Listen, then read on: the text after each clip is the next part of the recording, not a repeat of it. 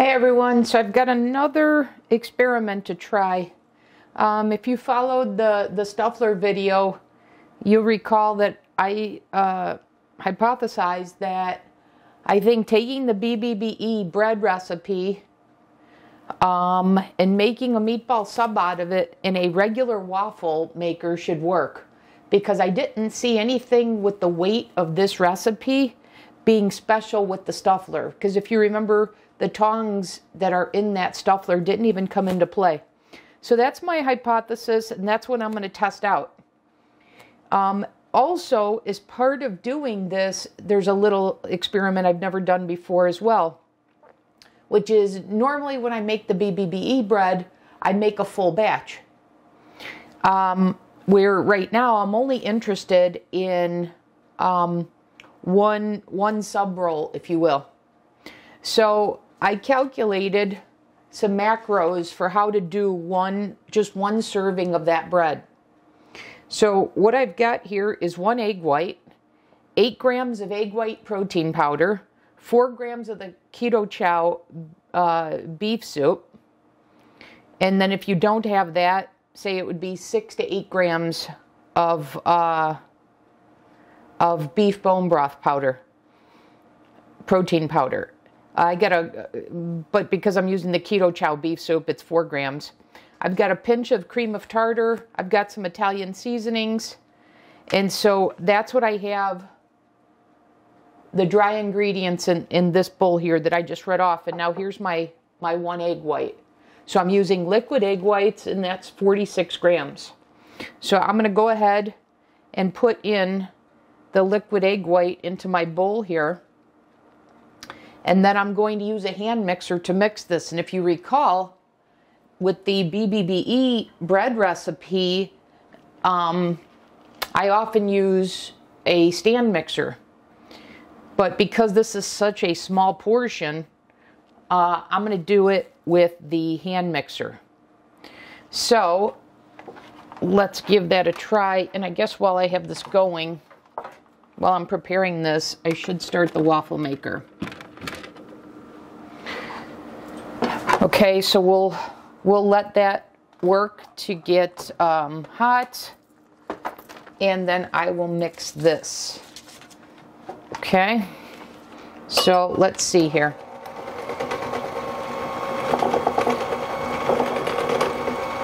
I'm just starting on level 2 right now. I don't want this obviously to splash.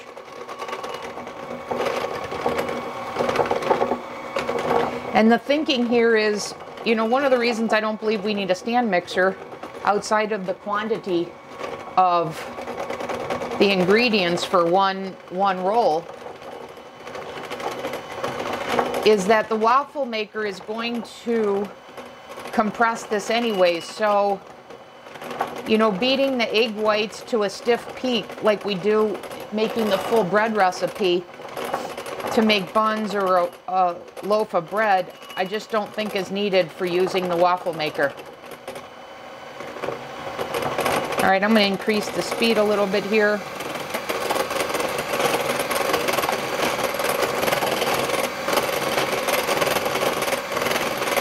All right, let me finish doing this, and then I'll come back and show you what I've got in a minute. See you in a sec. Okay, so I'm back. I finished whipping this, beating this, I should say, and I want to show this to you. So, this is what it looks like. Pretty close to when you use a stand mixer. So far I'm liking what I'm seeing. Okay, so if you recall, this looks like the BBBE batter that we used when we did the Stuffler. So now what I'm going to do is I'm going to add the crumbled Italian meatball to this mixture. And if you recall, we're doing this differently than what we did in the oven and with the Stuffler, where we did one layer, then we had the meatball cut into thirds, added the meatball, and then we put a top layer on it. Where here, I'm doing this like I do my carnivore waffles, where I have 2 beaten eggs and then 4 ounces of browned ground beef that I add as a mixture like this, and then I put it in the waffle maker, and that comes out just spectacularly. So I'm going about this the same way, and so I think that same logic, this is going to work. So there we have it. 1 serving of the BBE bread modified, and I'll explain that a little bit more here in a second. And then the Italian meatball, which is essentially 4 ounces of ground chicken with seasoning and a little egg added here. And I think the waffle maker is ready. So I'm going to go ahead and add this.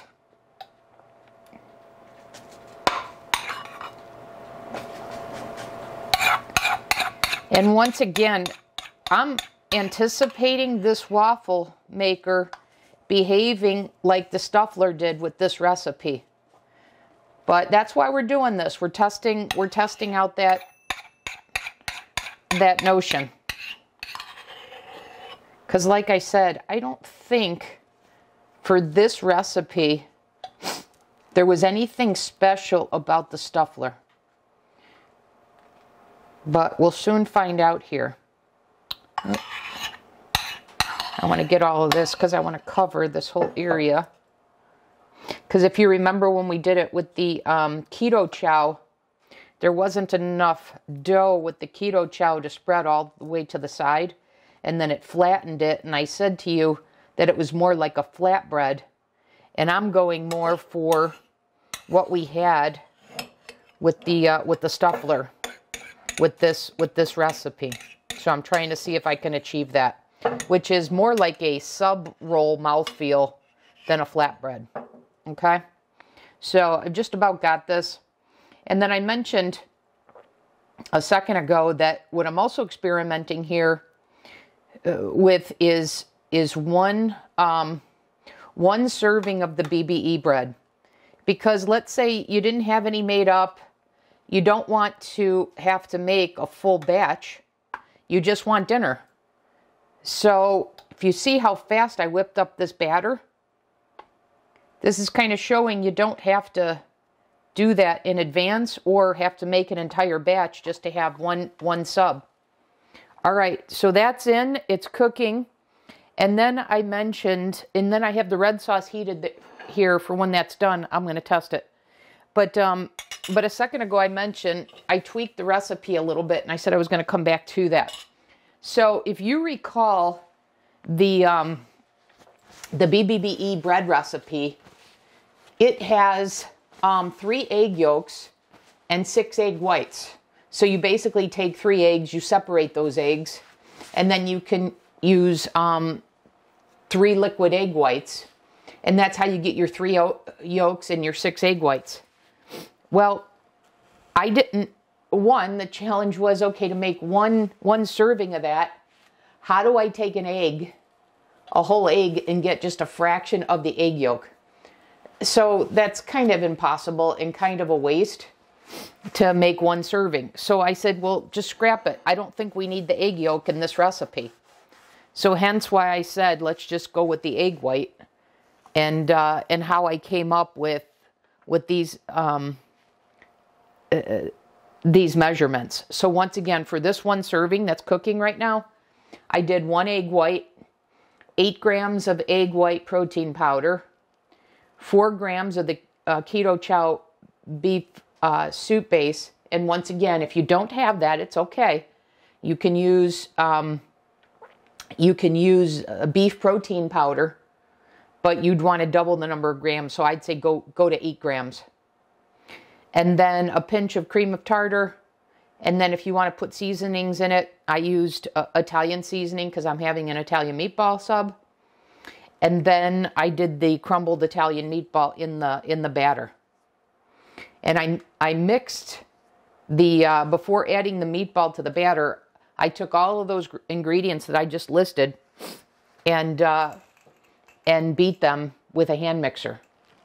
And then I added the meatball, and then I added the mixture to this heated waffle maker. So we're just letting this cook. It shouldn't take that long. So why don't I let this finish and then I'll come back and see what we've got. Okay, see you back in a second. Okay guys, I'm back. So let's see. I think this is ready to go. So there we have it, and full disclosure, I checked this before I went back on camera, and I had to use a little bit of elbow grease, a little bit of strength to get it open. But once I did, it came open, and it's not sticking or anything.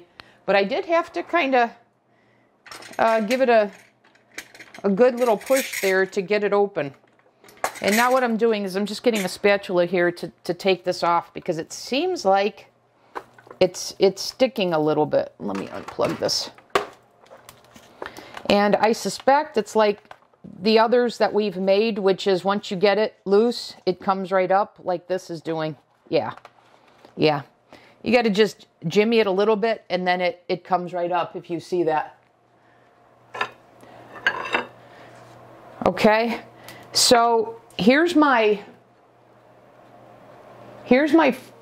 immediate reaction, my first observation, which is this is flatter than the Stuffler. So if you saw that video, you saw it was more puffy. I'm going to cut into this and show you.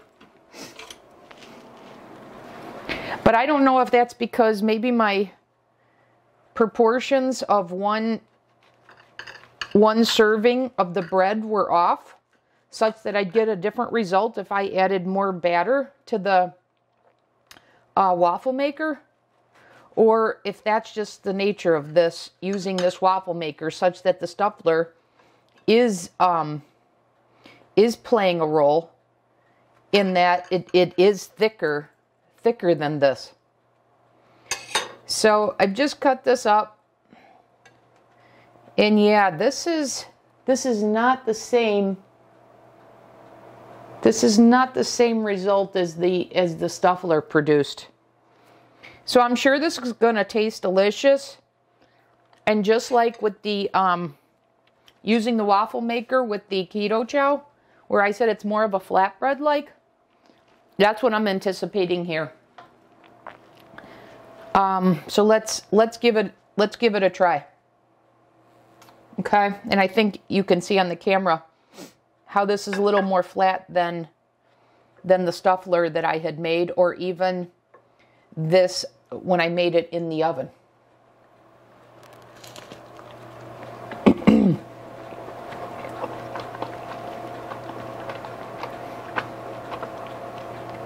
Yeah, like I said, it's very good, but there's air pockets in here, so the mouthfeel isn't quite like a traditional meatball sub. But can this be done? Is this an improvement over what I had started with, the problem I was trying to solve, which was when I would make the BBBE bread separately, or even the Keto Chow bread separately, they weren't wide enough to fit the Italian meatball on it. So I wasn't getting that mouthfeel. So I did this so that I could get the meat inside the bread. So I was getting one bite with all of that. And this achieves that. But I will say now, after doing this all different ways, I will say that the best way to do this, the best texture, is to use the Stuffler with the BBBE bread, or bake it, put it in the oven, bake that in the oven. Yeah, that's the way I would say to go. To use the BBBE bread and make it either in the Stuffler or in the oven. So there you have it. I wanted to just demonstrate all these techniques for you so you had all the information. But once again, does it work? Yes, it works. But is it as good as it could be? No, it's not. For that, I'd either have the Stuffler, or I'd make it in the oven like I showed you in that other in the other video. Okay, so there you have it. Trying to demonstrate for you if you had, just a standard waffle iron, whether you could do this and whether you could portion out the BBE bread recipe and make this work. And the answer is yes, but like I said, I've done it where it was better. So your choice. I just wanted to bring this info to you, and perhaps this helps you when you want to whip up a quick dinner or something. Okay, so there you have it. Once again, hope this was helpful, and I'll see you in the next video. Thanks.